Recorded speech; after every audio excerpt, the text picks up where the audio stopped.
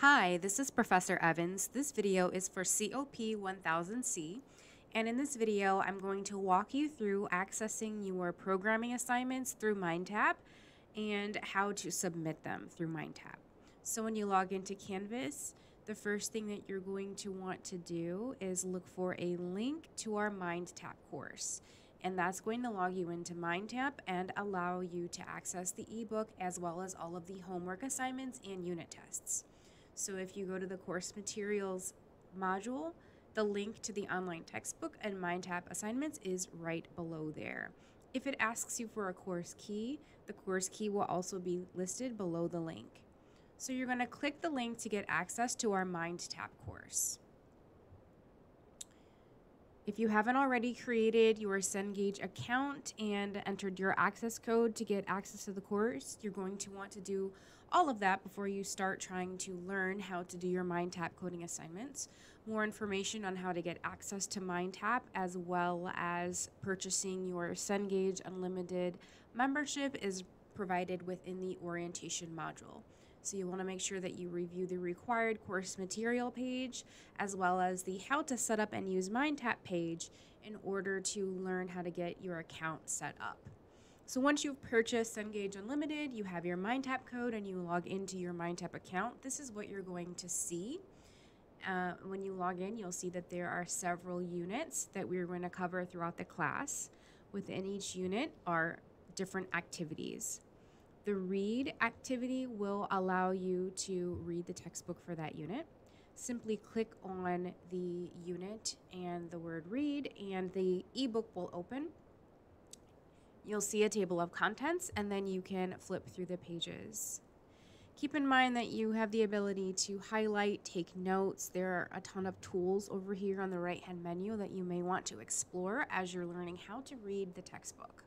But this is your textbook, and each week you will be reading one of the units of the textbook in order to understand how to start learning to program. So this is the read function. When you're done, you just click this little X right up here and you can go back to your MindTap screen. So that is the read. The visualize will give you videos of programming examples. So you'll want to watch these for some examples to go with what you read in the reading section. The study section gives you a review with some PowerPoints and some interactive flashcards that you can use to review what you just learned in the unit. And then there is the apply section where you'll take your unit test. So unit 1 has these 4 sections. Now for every other unit, you'll see a 5th section called code, and that's where you're going to find your programming assignments. So as you work through each unit, you'll start with the read section and read through the book for that unit. Look through the visualize for videos to help you understand what you're reading. And then you're going to work on your coding or your programming assignments. What you'll notice is that certain assignments are marked as practice and certain assignments say counts towards grade. Anything that says counts towards grade is a mandatory assignment that does go into your grade. That is going to be something you will want to complete by the due date listed on the screen. The practice ones are provided for you to get extra practice with your programming skills, because remember, learning how to write code is just like learning how to play a musical instrument or learning a new sport. It takes practice, relentless practice, over and over and over to get better. So the practice assignments are there so that you can have extra practice if needed to prepare for an upcoming exam. Also, as a reminder, all of your midterm exams will be code-based. You will have to write, debug, or analyze code on every exam. Therefore, you will want to make sure that you can independently write your own code on every exam, just like you have to do for these programming exercises. So let's talk about how to complete the programming exercise. When you're ready to start working on your code, you'll click the link and a new screen will open up.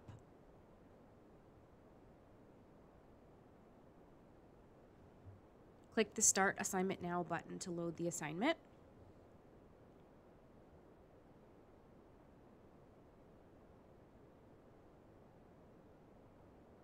It will take a minute to load.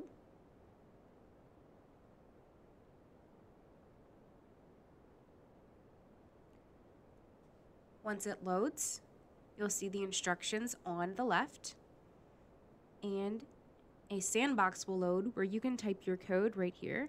And you also get a terminal. The terminal is where you can play around with your code to see what output it produces. The instructions tell you what your code has to do. In this case, write a program that produces the following output. So we have a number of asterisks here, we have a header, and at the bottom it says, in your program, substitute question, question, question with your own name. If necessary, adjust the positions and the number of stars to produce a rectangle. So you're going to want to make sure as you type your code that you follow all of the instructions here, because that is how you will be graded. So if you're ready to begin your code, you can come right over to your main.cpp program right here, and it's all set up for you to begin writing your code. Anything in gray with 2 slashes in front is called a comment.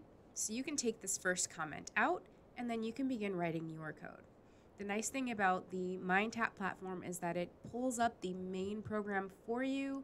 It puts your #include statement and your using namespace statement right at the top for you. These statements you're going to want to include in every program that you write, because it allows you to have input and output in your program, such as printing words to the screen or taking in user input from the screen. So our program is set up and we can begin typing our code. So to begin this program, I'm going to go ahead and copy what I see over here to produce the same output. So you'll see that there are actually 34 stars in the first line. So I'm going to go ahead and put 34 stars.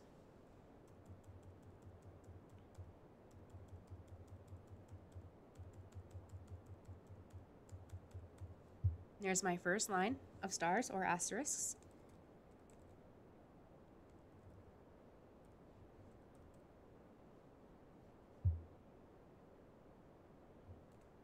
The next line is going to say 1 asterisk, programming assignment 1. And I'm going to make a rectangle with my text. So I'm going to make sure that my first star and my last star of each line line up to make a rectangle.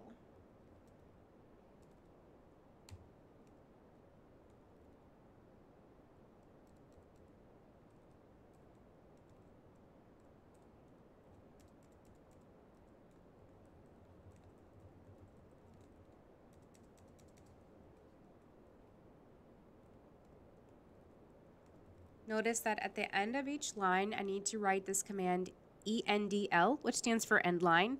Without this, everything that I'm going to display on the screen using a cout statement would all be on one line. If you haven't started reading through the unit yet or watching any of the introductory videos, you'll soon learn what a cout statement does and what an endline statement does. Cout will print this line to the screen, and endline will make sure that the next line that we want to print out begins on a new line on the screen.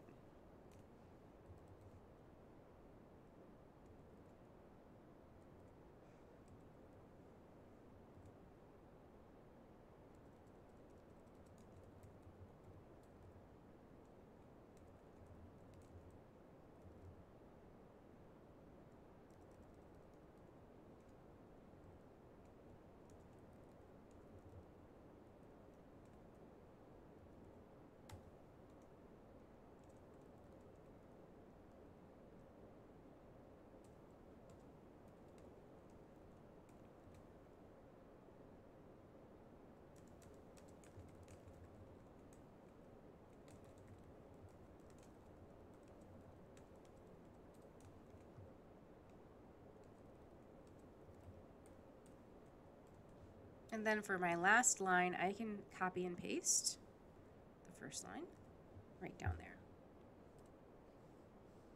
When you're ready to see if your code works, you can hit the blue play button down here, and you will get an output on the terminal. So I can drag this over, I can see the terminal, I can see my output, and it makes a rectangle, and it has all of the requirements listed in the instructions. If your program works the way that you think it should, the next thing you're going to do is on this menu on the far left, go down to the tasks section, and you're going to hit the run checks button. The run checks button is basically going to grade your code and give you a score at the bottom. The score indicates what grade will go into the gradebook if you submit this assignment right now as it is on the screen. So right now I have completed all the tasks with my code, and if I were to submit this assignment, I would get 100% as my grade for this assignment. Let's say that I did not do something correctly. For example, let's say that I forgot this line right here. I'm going to take it out.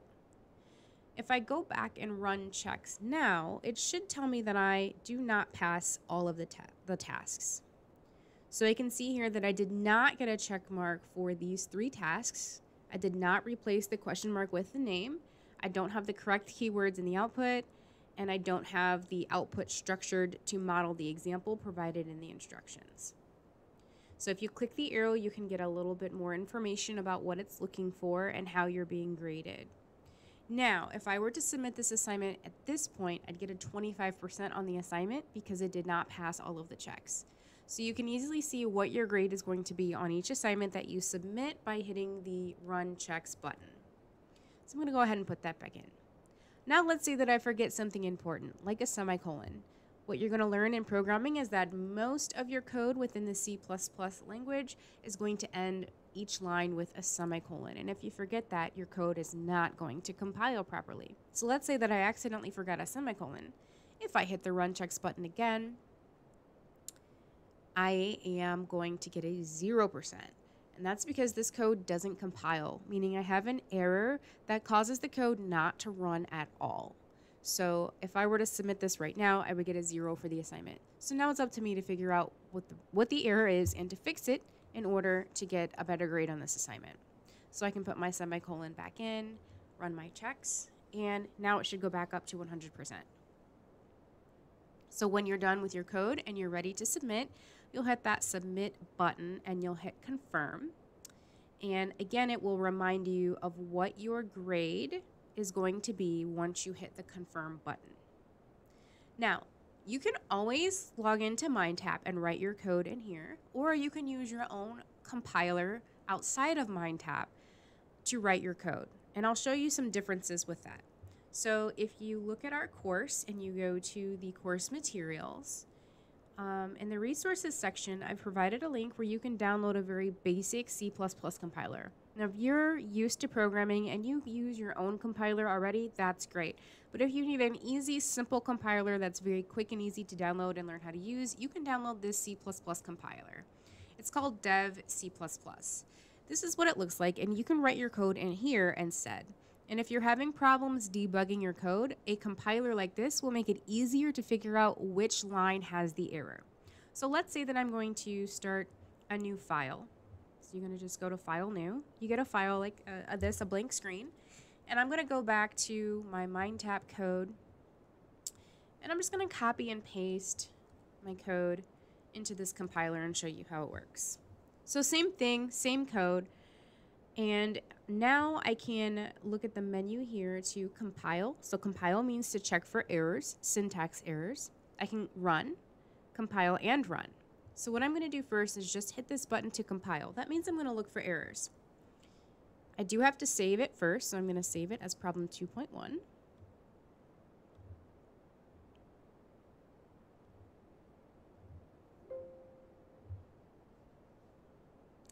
Down here in the compile log, you'll get some information about the compilation.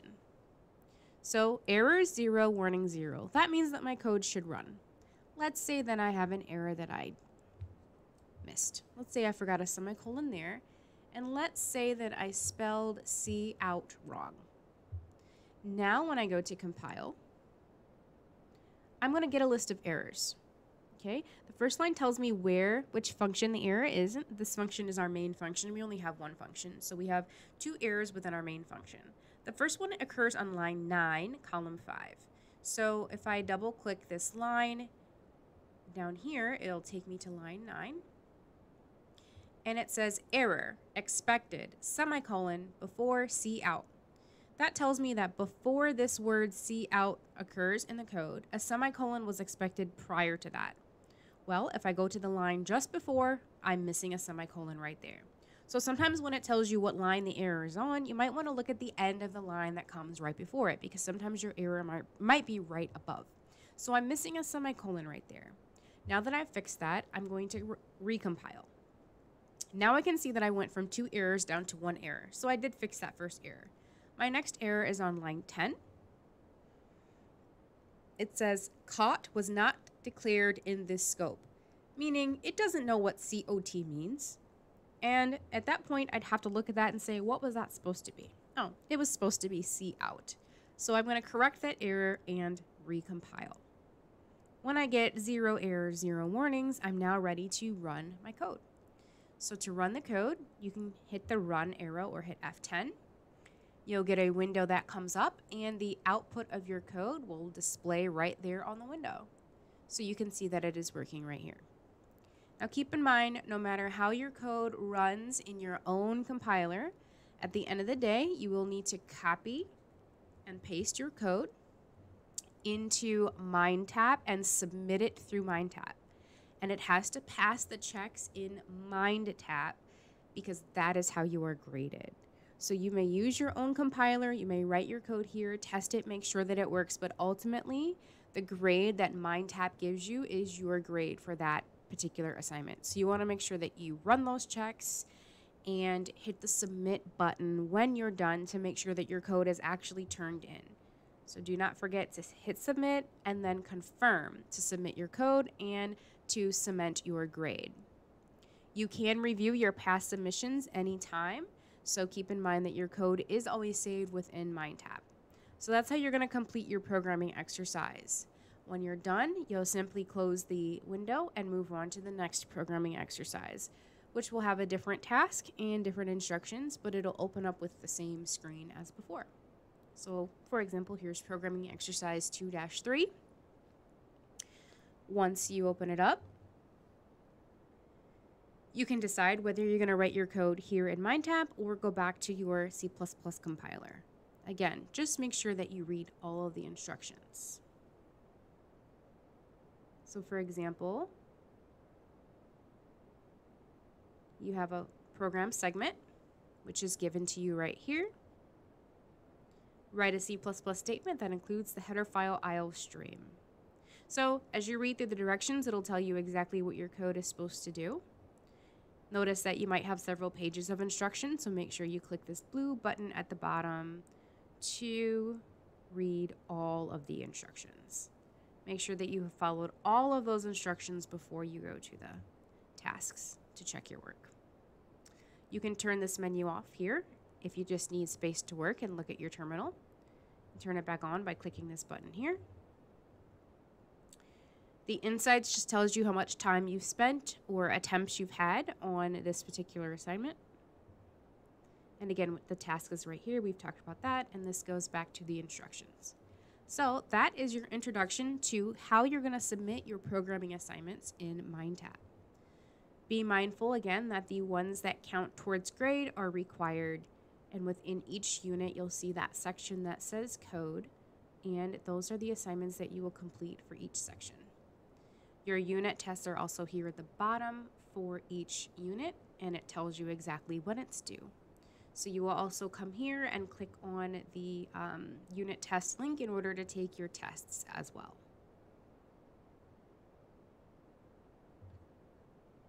So you can click that to start the assignment, and then it will begin to give you questions for your unit test. So I'm not going to start this now, but you get the idea of how you can start your unit test. So that's all for this video. Please email me if you have questions, and until next time.